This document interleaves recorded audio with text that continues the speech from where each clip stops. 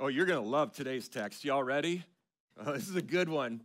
This is the scariest text in the entire Bible to me. So we're going to have fun with it. I don't know how you have fun with a text like this, but we're going to try. Matthew 7, you ready? Matthew 7, 21 through 23. I want you to feel this text. This is Jesus speaking. Not everyone who says to me, Lord, Lord, will enter the kingdom of heaven, but the one who does the will of my Father who is in heaven. On that day, many will say to me, Lord, Lord, did we not prophesy in your name and cast out demons in your name and do mighty works in your name? And then will I declare, I, Jesus, will declare to them, I never knew you. Depart from me, you workers of lawlessness. This is the word of the Lord. You may be seated. Told you it was a good one.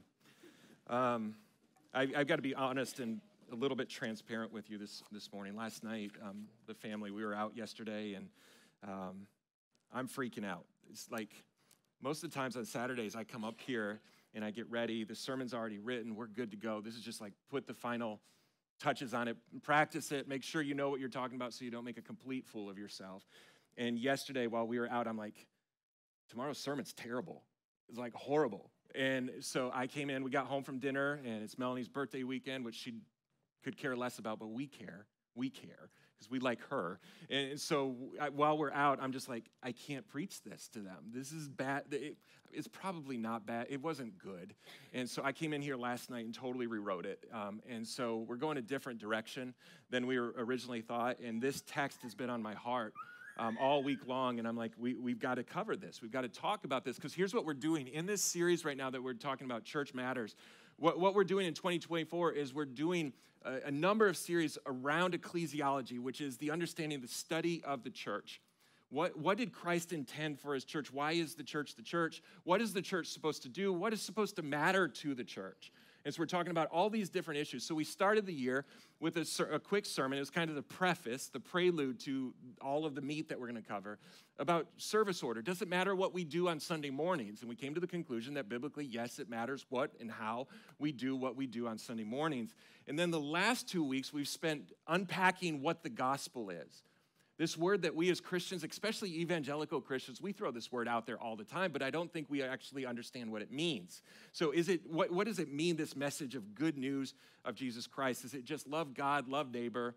Is it Jesus just smiling on us? Is it doing some good stuff? What's the gospel? So we spent 2 weeks, instead of one, we spent 2 weeks unpacking what the gospel is. And as much as I don't ever want to make Scripture out to be a formula, the gospel is kind of a formula. There are 4 parts to the gospel. And these 4 parts are really important. We can't add to these 4 parts, and we shouldn't subtract any of them from the gospel. If we do, it's not the full gospel. And unfortunately for us sometimes, and this is when we drift away from things, unfortunately for us, we've kind of lost track of what the gospel actually is. So we're recalibrating. We're bringing this back to center. This is what the gospel really is. 4 parts. It's God, man, Christ, response. 4 parts. God, man, Christ, response. The most important of those 4 elements, those 4 parts of the gospel, is God. The very first one. Everything is about him. So if you don't remember anything else, remember, everything stems and flows from God Almighty. He is both creator and he is holy. So he's created all things. This is why at the end of our services, every week since we started this church, we do a benediction out of Romans 11:36, which says, for from him and through him and to him are all things. To him be the glory forever. Amen. He alone is creator. So he has created everything. And not only that, but he's also holy. And in order to understand the gospel, we need to understand first and foremost that God is holy, meaning he's complete. There's no sin, there's no unrighteousness, there's no lack, there's no want. He is total and complete. Now, the reason this is important is because when man steps into the scene, when the second part of the gospel steps in, it's compared and contrasted to God's holiness. How do we do when we put ourselves up or stack ourselves up against God's holiness? Now, we don't do very well, do we? Right? So think about this. God is creator. At the beginning in Genesis, he creates all that is. He spends 6 days creating the heavens and the earth and animals, yes, even cats. I gave the cat people some love. So all of these animals are created, and then he creates man, and he creates man specifically in his likeness, in his image. We alone were created in the Imago Dei. We represented him. We were created as the apple of his eye. We were sinless. We were holy. And ladies and gentlemen, remember, as you read Genesis, 66 books of the Bible, in the very first book, only 2 pages into the book, we blow it. It took us 0 time to go from holy to unholy, where we fall for Satan's trap. And then here's what we talked about that week, if you remember, where we talked about man, Jesus, in response. What we talked about is I think we as Christians often take or even culture in general, we take the understanding of sin way too lightly. We're like, it's an oopsie, right? It's Britney Spears. Oops, I did it again. It's like, it's just a minor traffic violation, no big deal. But when your God who created you in his image is absolutely righteous and absolutely just and absolutely holy, and you come at him with your sin, and by the way, you're not just sinning, you're trying to dethrone him and steal his glory and sit on the throne of all the universe. This is where all of a sudden we have a problem. So if the gospel doesn't have man's depravity, where Ephesians 2 says we're dead in our trespasses and sin, then we don't understand the gospel. Because there's nothing to be rescued from if we are just good people. But the Bible shows us that we are dead in our trespasses and sin because of what Adam and Eve did, and also because we sin every single day. So God is holy, we are unrighteous. What does God do about that? Remember last week, remember the 3 responses that God could have given, and we played that game where it says, hey, let's play God for a minute. Like, don't take it too seriously, but let's step into God's shoes. If you were God and the people you created in your very image to glorify you the most, like these are your people. This is your primary source of glory in all of creation. And that very creation decided, it's not good enough for me. I'm going to steal your glory. What would you do? What would you do? You can ignore them. Right? Pretend that they didn't sin, pretend that they don't exist, kind of like you do with the check engine light or the oil change light on your light, and hope it just goes away. I hope it's going to take care of itself, but it won't, right? Because sin is there, and it's prevalent, and it's put a dark mark on the glory of God canvas. So God could ignore us, or he could do what I would do, which is press the big red smite button in the sky and wipe us out, man. I would lose my cool. I'm like, you're going to betray me? You're going to be the traitor race? Cool. You gone. We're done. Like, we're broken, and it's over. I'm going to wipe you off the face of this canvas. He doesn't do that either. So he doesn't ignore us. He doesn't smite us. He does the unthinkable. He redeems us. And redemption came at a cost. You remember this? This is the 3rd part of the gospel. God is holy. Man is depraved. Enter Jesus. The Son of God, the righteous, holy Son of God, puts on human skin, comes on Christmas morning or whatever time of Christmas it was. The first Christmas day, he becomes one of us, lives a sinless life in the skin of man for 33 years. Ministers, teaches, suffers temptation, and all the things that we suffer, but without sin, and at the end of it, pays the price that you and I can't pay.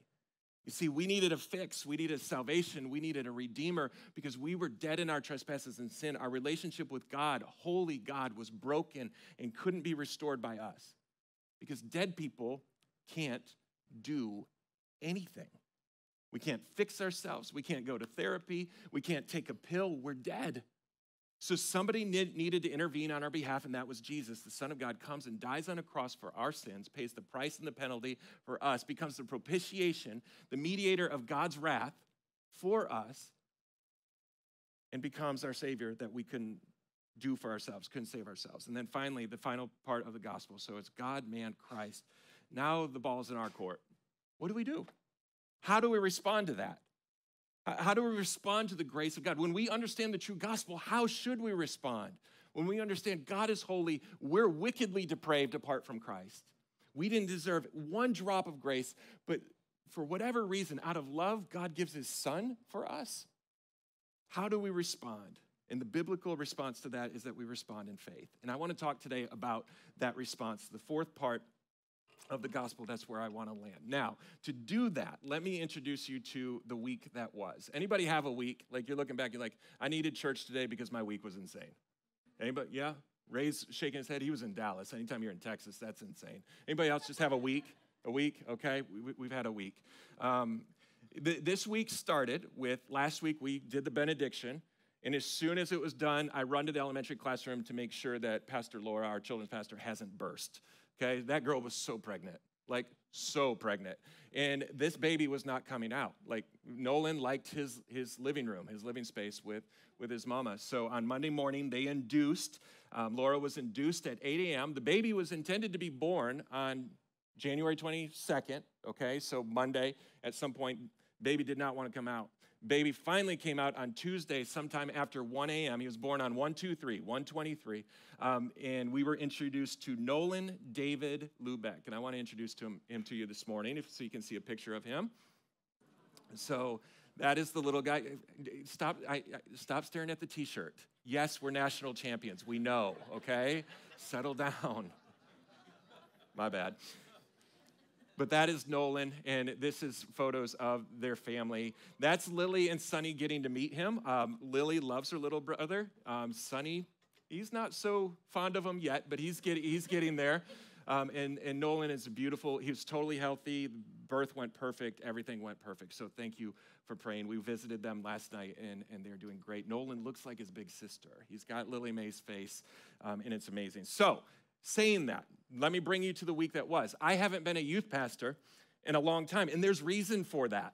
You age out. Most people, Zach will never age out. Zach's gonna be 70, and he will still be that kid, right? If you know Zach, you know that's true, right? So it's just true about Zach. But I aged out. I aged out about 28 years old. I became an old man at about 28. But this week, I got to put youth pastor hat back on because somebody needed to step into the role, and I'm so grateful. Listen, church, we've got, and we don't acknowledge this enough, all of you guys that lead or serve in our ministries, whether it's our kids ministry, our youth ministry, young adult ministry, God bless you. Just God bless you. I love you guys so much. This week I got a new understanding of what our youth leaders do every single week. Our kids, our youth ministry is awesome. I love our kids so much. They smell. Boy, do they smell. On Wednesday nights after they've been to school all day, woo, you're ripe. You are ripe. And so on Wednesday night, I love you. I love you, though. I smelled once upon a time, too. I might as well. But on Wednesday night with the youth leaders, came in here and we did the service with the kids. It was really cool and got to preach on God's glory to them. And then 2 nights later, I still think Zach and Laura did this on purpose. 2 nights later, it was Rock the Universe, and Zach was not allowed, rightly. He was trying to go, and we're all like, no. Dude, your baby's 4 days old. You're staying home with your wife and your 3 kids. So he wanted to go, and so we went to Rock the Universe, got home about 1:30. That's an ungodly time. It's just, and Universal Studios is so loud. There's so many teenagers. And our kids, right? Our kids got tired. Sophia, you were exhausted. By 11 p.m., they're not grumpy, but they're done. And so we left about midnight, got home, and it was really interesting. So I got to hang out with the kids, and these are some special kids. I've been a part of a lot of youth groups over the years, but these kids, just the way they love each other, and they love Jesus. It was just what Zach and Laura have cultivated, the culture they have cultivated at this youth group is sensational. It's fantastic. Now, Wednesday night, the leaders, you guys did everything. You led worship, you did the games, you set up, tear down. I just got to preach. And so I came in here and I'm like, what am I going to talk to them about? And I'm like, okay, if I only get one opportunity to share something with them, I'm going to share with them my heart's message, which is about the glory of God and how the gospel plays into that they have purpose in life, that all of us, according to Colossians, we all have the same purpose. So whether you're a nurse, an architect, a stay-at-home mom, a pastor, whatever it is, a student, whatever it is you do with your life, don't put so much pressure into what you're going to do, because at the end of the day, all that matters is that whatever you do, in word or deed, you do it for God's glory. So don't stress out about the title. Just go, hey, in these decisions that I'm making, in my relationships, in my finances, in my career, in my school, am I bringing glory to God with these decisions? And that's what I taught them. Now, here's why I did this, and this leads into this morning what we're trying to talk about. You're like, what does this have to do with depart from me, I never knew you? Like, get to the point. Here's where we're going. You guys probably know the stats, and as Christian parents, these are the stats that terrify us. Most people, if they're going to become Christians, will become Christians before they are 18 years old, okay? So the National Association of Evangelicals says that by 14 years old, 65% of all people who are eventually going to become Christians become a Christian, like a full commitment to Jesus Christ before they're 14. Other studies say all the way up to 18, it's 85% of all people who become Christians make that choice and that decision before they are 18 years old. So if you came to Christ after you were 18 years old, you're one of the 15%. It's really hard to reach somebody once they're post-high school age group. So I'm talking to these kids knowing, and listen, these kids in the youth group, even while we're at Universal, in my head, I'm praying for these kids. Because I'm like, you're in a world that I'm not used to. You're living in school and education systems and cultures that are so distant from what I grew up with. So praying with them and understanding that in a few months or in a few years for some of them, all of a sudden that 18-year-old ticking time bomb is going to go off, and all of a sudden they're going to be independent. Some of them are going to go off to school. Some of them are going to go into their career fields. Some of them are just going to move out of the home, and they're going to be in their apartments or whatever. But all of a sudden, when you hit that 18, 19-year-old range, all of a sudden you've got independence. And this is where typically the Christian kid, the kid who was raised in church, the kid who went to the youth camps and raised his or her hand, the one who came down on the altar calls, the one who committed their lives to Christ and served with the babies and did all of these different things. At 18, 19, 20, when they experience independence, the statistics show us they start drifting. And for us as parents, am I right? For us as parents, this is like our number one prayer. Like we pray for their physical safety, but their spiritual safety is like, God, hang on to them. Let them hang on to you. And so we see that this could be an issue where they begin drifting. Now here's what I'm concerned with, because these kids will go away, they'll be independent, and all of a sudden they don't have mom and dad breathing down their neck. You got to go to church with us today. You got to go to youth group on Wednesday. Mom, I don't like church. I know, but you're going. Well, all of a sudden mom and dad aren't there to make you go. And so you're in a new city, you're in a new town, you don't know anybody, you don't know a church. If you're going to go to church, you're going to a place where you don't know anybody. Right? So all of a sudden, it's really hard to live out the faith that you were living when you were under mom and dad's roof. So you start drifting, and you don't even notice it. It's like last week, what we talked about. Just like a slight drift, and then all of a sudden, years later, you're like, how did I get here? How did I get here? And my question as a pastor, and even as a parent and a Christian is, what in the world can we do, or what has happened where we can have our kids go away, or it's not just kids, it's anybody can drift. But what happens where this drift can take place and we can just casually walk away from the Lord? And what happened back there at youth camp? What happened back there at the altar call? What happened in that ministry time? Was it real? What does God have to say about that? And so what do we do with that? And here's what I think the problem is. This is me. I think the problem is, as a parent, as a brother, as a son, as a pastor, I think sometimes what we have done is we have not given kids and the church in general the truth of the gospel, and we've watered down the gospel to appease people, and we have had a false understanding of the doctrine of conversion. What does it mean to actually be converted to Jesus Christ? And so today I want to talk about that, okay? As uncomfortable as that is, this text just leads the way. I think the primary problem is that we have not preached the true gospel, and our churches and people have had an improper doctrine of conversion. Now let's talk about that. What does this have to do with anything? I think all of us that claim Christ, we all say, hey, I'm a Christian. We'll check that box, I'm a Christian. I think all of us would agree, we want people to come to Christ, right? So not all of us are natural evangelists like Gary or Alan or some of you, Chris Griffith, some of you people in this room that you have no problem just going out and sharing the gospel to perfect strangers. But I think all of us who love Jesus are like, we want as many people to come into this church, find Christ, love Christ, worship Christ as possible. We want that. We want them to ultimately enter eternal life in heaven through Jesus. But my question is, do we want it so badly for people that we feel that it's our job to cheapen and soften the gospel to make it more palatable for them?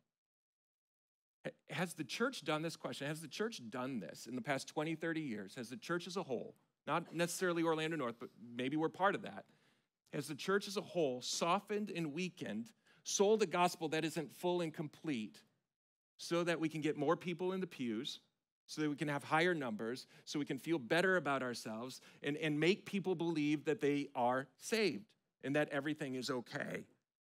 Do we make it easy? And do we present a gospel that's not costly at all, that this thing won't cost you anything?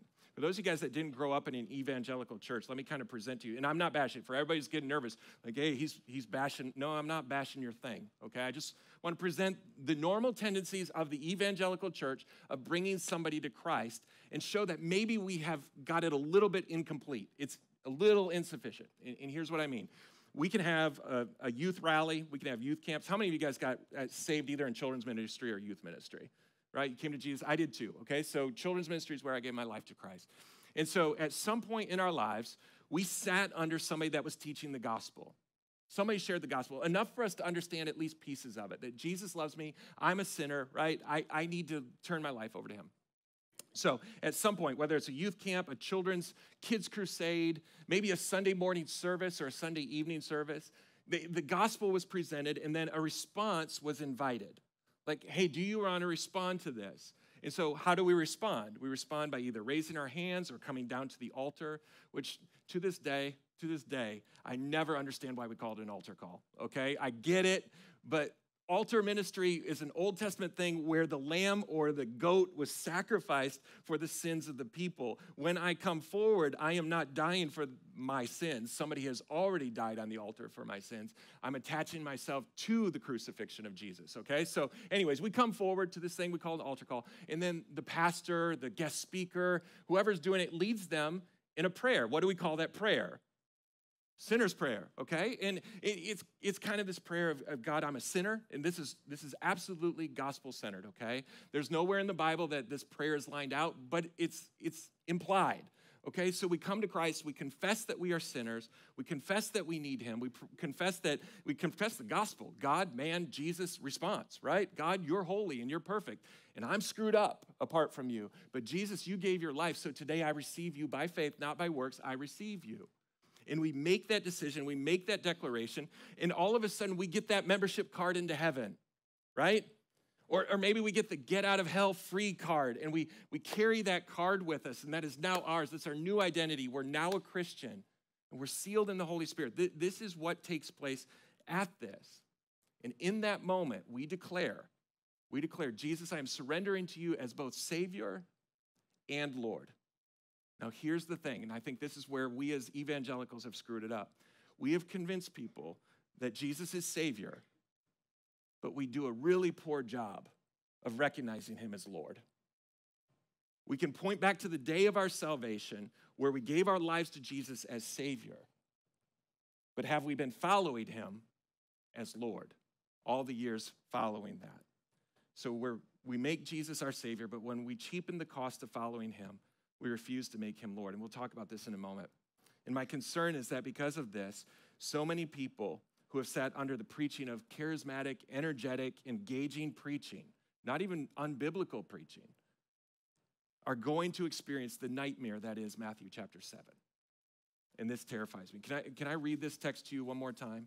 Listen to these words. Matthew 7, not everyone who says to me, Lord, Lord, will enter the kingdom of heaven, but the one who does the will of my Father who is in heaven. On that day, many will say to me, Lord, Lord, did we not prophesy in your name and cast out demons in your name and do mighty works in your name? And then I will declare to them, I never knew you.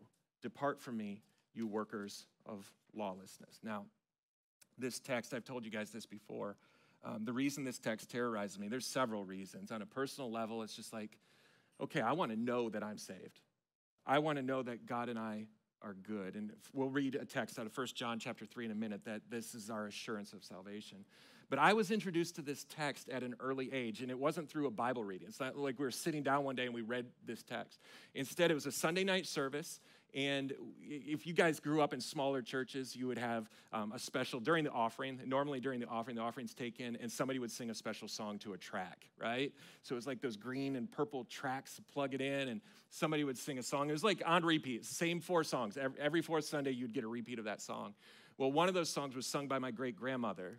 Her name's Hazel Clark, and she, like, when I was born, she was old. And so she was still, like, my kids got to meet her. So she was alive for a long time, and she sang the song to this scripture. This scripture is actually put to song, and it's called Sorry I Never Knew You.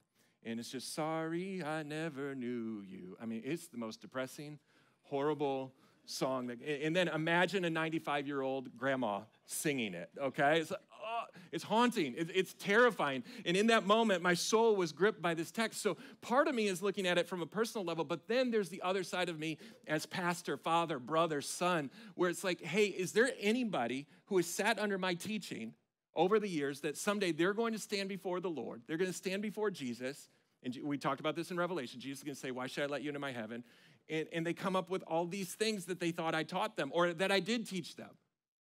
And my terror, my nightmare is that in that moment, Jesus is going to say to somebody that sat under my teaching, sorry, you worker of lawlessness, I don't know you. Depart from me. And I'm like, wait, what? And the reason that grips my soul is because I don't want that for you. I don't want that for me. And so my job is to make sure we understand the full gospel. So when you stand before God, he knows you and you know him. And this won't be your story out of Matthew chapter 7. So this is why we're doing this today. Now, think about this in the church.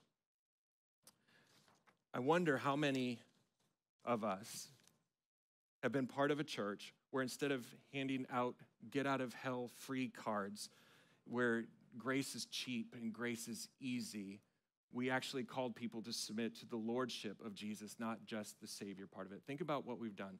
I think the hearts of the church for the last 20, 30 years has been, I think it comes from a good space. I do. I think it comes from a good spot. We all want people to come to Christ. We want as many people to come to church. I mean, we want to help Christ build the church, right? This is his church. We want as many people to go to heaven as possible. And I think the temptation in that is that we need to help God out, Godding. Not with our part, not doing our part. I think sometimes we're like, God, you need help on your part. So you have given us the gospel, and I'm supposed to teach this gospel of God, man, Jesus response. And I think it's my job to soften the blow, to make it not as confrontational, where all of a sudden it's like, hey, you know what? You can be a Christian, you can follow Jesus, but still be the same person as you were before the prayer, before the big day, before you committed your life to him. And so we kind of blend the two. We say there's really not much difference between being a Christian and not being a Christian. You just said a prayer. And as long as you said the prayer, as long as you came forward and did the thing, you've got the Costco card, man. You've got the get out of hell free card. You're good. And so we kind of blend it because we want more people. And what we're kind of doing is, you think through the parables, and we'll talk about parables later this year, is we're building our house on sand when we do that. When we don't expose the full gospel of Jesus and we have people commit to following Jesus, but it's not the full gospel. All of a sudden, we're building our house upon sand instead of rocks. So when the storms and the waves of life come, that house falls flat. That's what's happening here in Matthew chapter 7. So do we want to be a church that does that, or do we want to be different? It's interesting because when we think about Jesus' calling for us to follow him, how often does Jesus say, you know what? Just say the prayer, man, and we're good. It's not going to cost you anything. Like, come follow me, man, but it's going to be, you're going to live the high life. It's all going to be good. Matter of fact, you don't even really need to follow me. Just say that you do, and we're good. But then we're introduced to scriptures like this. Galatians 2:20. I have been crucified with Christ. This is Paul speaking. I have been crucified with Christ. It is no longer I who lives, but it's Christ who lives in me. The life I now live in the flesh, I live through faith by the Son of God who loved me and gave himself up for me. I have been crucified with Christ. Does that sound pleasant? Anybody going, oh, that's some good news. Hey, Jesus, I want to be crucified with you. That sounds pleasant. No, that's giving up your life. That's dying to yourself daily, right?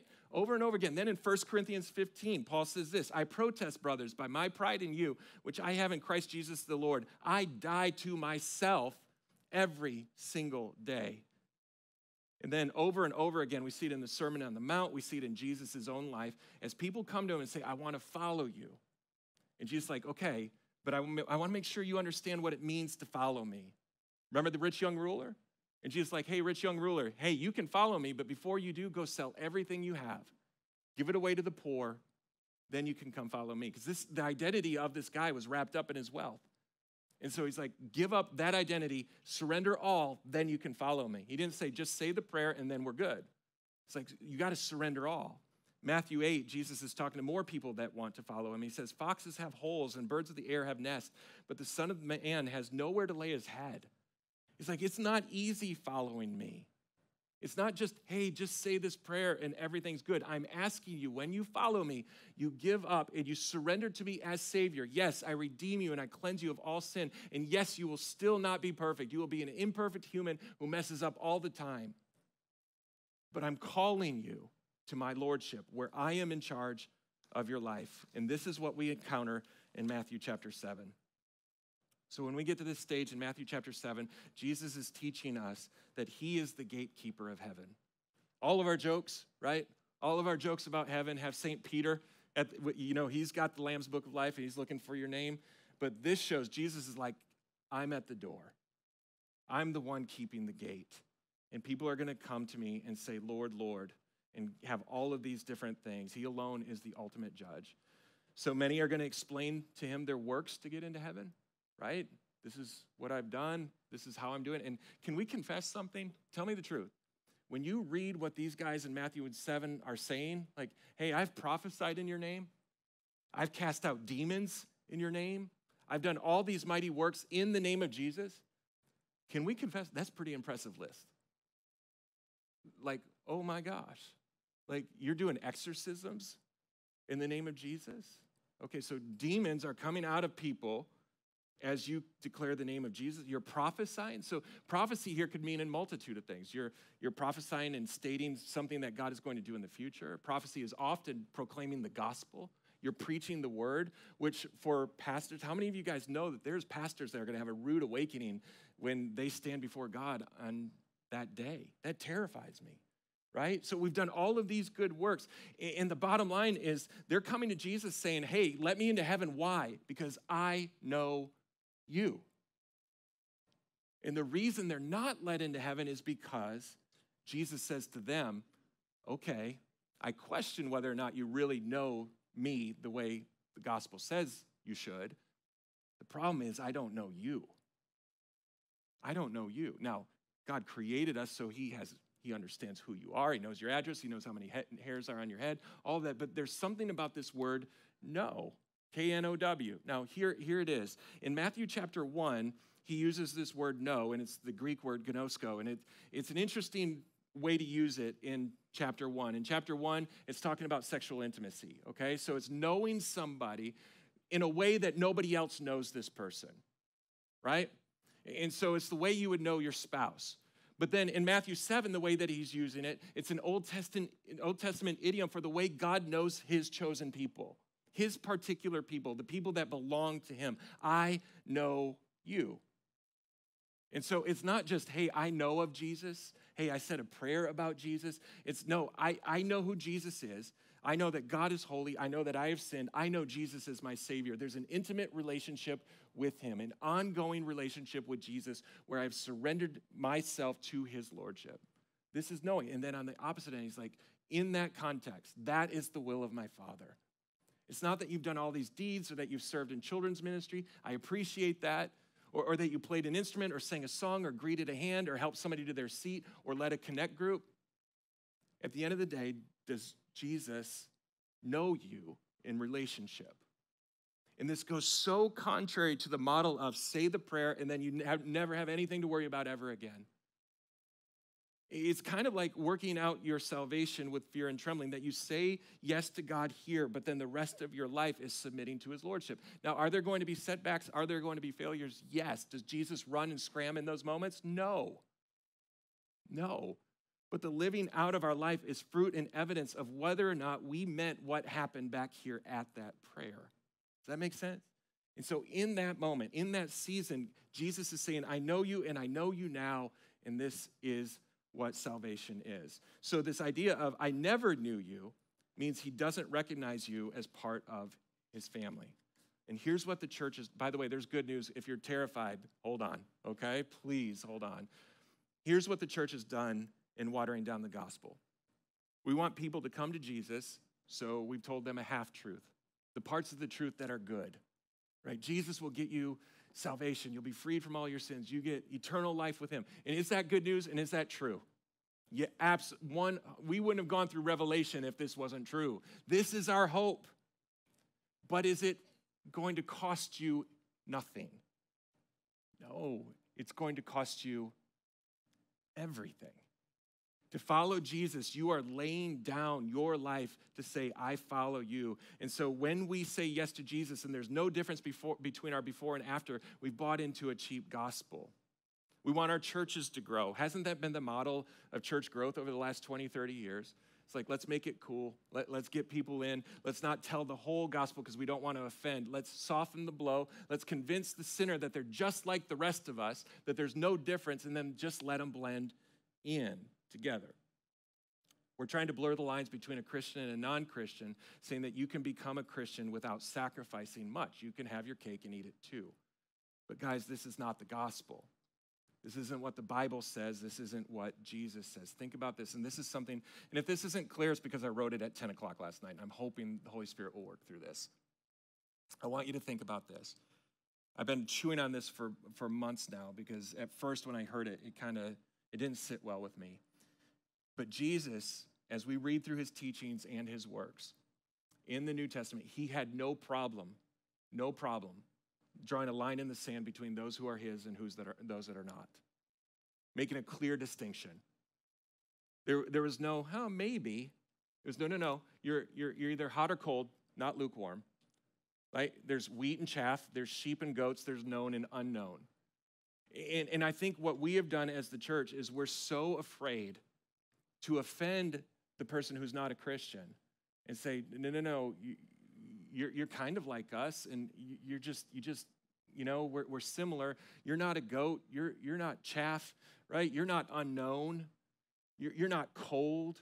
And so we've got this game that we're playing where we want to soften the blow, make it as easy as possible. But the problem is Jesus makes this distinction. There are those that are his, and there are those that are not his. And those that are not his, their destiny is not good, and they need to know that right now they're not his. How are they ever going to become his if they don't know they're not his?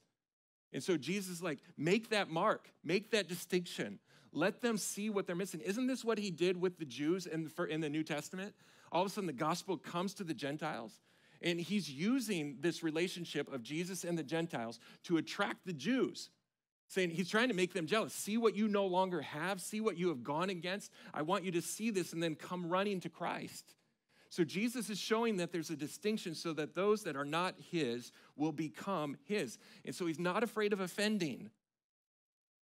He's not afraid of preaching the gospel because he cares about the truth more than he does offending people. Knowing he could be unoffensive or non-offensive, but at the end of the day, they're going to stand before God in judgment. And in that day, Jesus would say, sorry, I didn't know you. Which is worse? To be offended by the gospel here on earth or to stand before a holy God and be turned away? So it's only when you know you're on the outside looking in that you can even realize what you're missing. And I think the church is often afraid of offending people because we want you to attend our thing, our churches, make our thing bigger. And so we intentionally blur the lines between sheep and goats, wheat and chaff, cold and warm, known and unknown. And Jesus is like, I went to the lost to see those who are mine and desire what I want those that are lost to see those who are mine and desire what they have. And if we pretend that they're not lost, they will never leave the desire to be rescued, or they'll never have the desire to be rescued. Let me conclude with this. Nathaniel, if you'll come on up, bud. 1 John 3. I want to read this to give us some hope. I'm so sorry. I had it.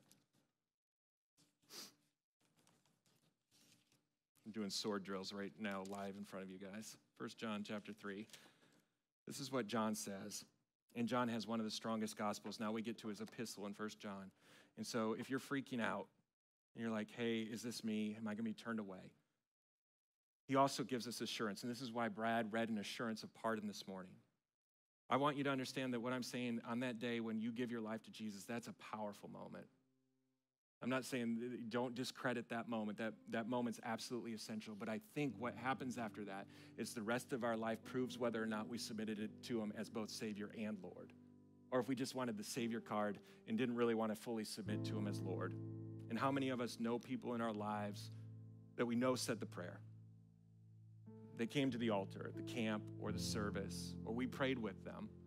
But there's no fruit. There's no evidence of their life. These are the people that I'm praying for. And isn't it better for us as Christians to know and stop pretending that, hey, maybe they're okay? Wouldn't you rather know, hey, they're not okay, and we need to get the gospel to them? We need to love them enough to share the truth with them. But for us that are children of God, listen to 1 John chapter 3. John says this, see what kind of love the Father has given to you, his child, that we should be called children of God. We belong to him, and so we are. John puts that in there. He's declaring it. He's stamping it. It's privileged to be called children of God. This is who you are. The reason why the world does not know us is that it did not know him. But you're children. He knows you. Beloved, we are God's children now, and what we will be has not yet been prepared. But we know that when he appears, we shall be like him, because we shall see him as he is. And everyone who thus hopes in him purifies himself as he is pure. I was trying to think through this. The kind of, I think one of the things I was raised on in our church, and I never knew what to do with it, was like our church wanted to be Baptist, but charismatic Baptist, right? We wanted to be spirit-filled Baptist, whatever that means. But we are also anti-Baptist because, like, when you think of Presbyterians, they're Calvinists, so they're about predestination. That's what they're labeled as. And for those of us that weren't Baptist, we labeled all you Baptist people as once saved, always saved. Okay, you heard that? Like, say the prayer and you're good to go. And I was not raised with that kind of belief. I was raised with the kind of belief where I'm going to lose my salvation every time I screw up. And so I got saved a lot when I was a kid. I got saved a lot. Anybody spent a lot of time at the altar as a kid, just running back and forth? It was like a permanent place, a permanent posture for me and everybody in my youth group. It was every Sunday night, I'm going to get saved again, over and over again. And looking back, I'm like, that's not what Jesus wanted either. Because there was no assurance of my salvation. All of my assurance was in me. What do I bring to the table? Like, what have I done wrong? What have I done right? If I've been a good boy this week, then maybe God and I are good. If I've done poorly, I'm like, I'm screwed. I'm hosed, right? No joke, and I think it's been a while since I've shared this with you, but probably until I was 12 years old, maybe 13, 14, at night I would have just horrible nightmares, and I would wake up thinking I'm going to hell. And because before I went to bed, I had like a revenge thought. I was a very competitive kid, okay? I know it's really hard to believe, but I was very competitive. So I would say something, I would treat my brother a certain way, I'd treat my parents a certain way. In the middle of the night, it wasn't even a nightmare. I'd just wake up and go, I sinned before I went to bed. Dear Jesus, please come into my heart. Please forgive me of all my sins. I want to go to heaven. I'm so sorry. Amen. And then, the next thing I would do, I would run to my parents' bedroom to make sure they were still there. What if the rapture happened between the time I sinned and between the time I repented? And I know it sounds funny, but this is true. I would first look at my dad, and if my dad was there, okay, cool, but that's not full assurance because it's my dad, right? If mom's there, we're good, right? So all my peace it's just true. My dad could have wrote that. It's just true. And if mom's there, we're good. I'd go back to sleep and then rinse and repeat night after night after night. That's not the desire. That's not the desire of our King at all. So think of it this way. On June 22nd, 1996, I married Melanie. And for all of you guys that, like, maybe you're not married and you're looking forward to getting married someday, or you are married and you look back on this day, how much effort, time, money is put into that day, the wedding day, right? So much money. Right, Gary? So much money. It's so much resource, all of it in that day. And that day is really, really important, right? Melanie and I have been married 27 years. That was one day out of 27 years. That day was important. But can you imagine on that day that I said my vows to Melanie? I promised her I'll love her. I'll do all of these things. And then on day 2, I'm like, but not really. But we said it. So we got the license and we're cool, right? And a year later, really haven't worked on the marriage, haven't surrendered to each other, haven't sacrificed for each other, haven't loved each other well. We're just kind of gone, what kind of marriage is that? What kind of marriage is that? And 27 years later, it's just like, but we got the card on June 22nd, 1996, so it's all cool because we said vows there. But the fruit, the evidence of our sincerity on that day is played out every day after that, where we fight for each other, even in those hard points, right? So everything happened, was committed on that day, but from that day forward, we fleshed it out. We lived it out. We fleshed out our salvation with fear and trembling. So listen, the point of all of this, is the gospel isn't just say yes on that day. That's really important. That day matters. But let's not sell the gospel as just Jesus as Savior. He's more than that. it's not just the wedding day where he saves you from your sin. He's also Lord for the rest of your life, where day by day we're surrendering to his lordship. God, what do you want from me today? I want to be your obedient son. I want to be your obedient daughter. And this is when we really know the Christ of the gospel. This is when we really know him and he knows us. And so there's assurance. We're sealed in the Holy Spirit. We're boxed in by Jesus and the Father and the Spirit. But the evidence of whether or not, and this is where, Baptists, I'll defend you here. I don't think you preach a once saved, always saved kind of thing. I think you preach that if you are saved, if you are genuinely, really saved here, it will be evidenced by your faithfulness and your discipling along the way, and you will stay in Christ because of your authentic, it will be revealed. If you didn't really mean it and you walk away from the Lord, maybe you probably weren't saved at the beginning, right? That's how that kind of plays out. So today, for us, the body of Christ, I don't want you to walk away from here going, am I saved or not? Listen, if you love Jesus and Jesus loves you, you're good. But can we preach a gospel that is deeper than just Jesus gives you a get-out-of-hell-free card? And let's preach a gospel that says, listen, when we come to him, he's given his all. And what he demands, and this is why we just sang the song, Jesus paid it all. He gave everything. Now his demand on us isn't, hey, just give back some. Give me your life. Give me everything. That's what we signed up for when we follow Jesus. That's it.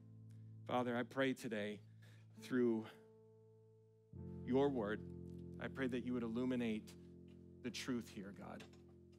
That you would encourage us that we are yours, that you have chosen us to be your sons and daughters. You have invited us into your family. And because of that, we're sealed by you. We're held by you. Our salvation is not dependent upon us. Our salvation is evidenced through us as we live in obedience to you and to your scriptures and to your spirit.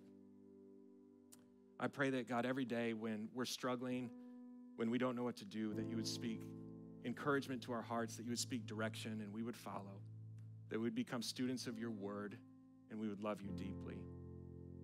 God, I pray for anybody in here who maybe has signed up for a cheap gospel. That maybe they're just like, you know what, I just want the fire insurance. I just want to make sure I don't go to hell. God, I pray that you would work on their hearts today. That they would want to be in full surrender, full obedience to the lordship of Jesus. Letting you call the shots for their life. Letting you be in control of every single nook and cranny of their life. God, forgive us for watering down the gospel to make something of our thing, of making it easy for people. God, I pray that we would understand what you've called us to, that you've called us to come and die, to give up our lives, our identity to you, knowing that the exchange is great. We're giving up our filthy rags for your righteousness. We're giving up our bondage for your freedom. So we rejoice in that. We celebrate that. We love you, Christ. It's in your name we pray. Amen. Would you stand and let's sing together?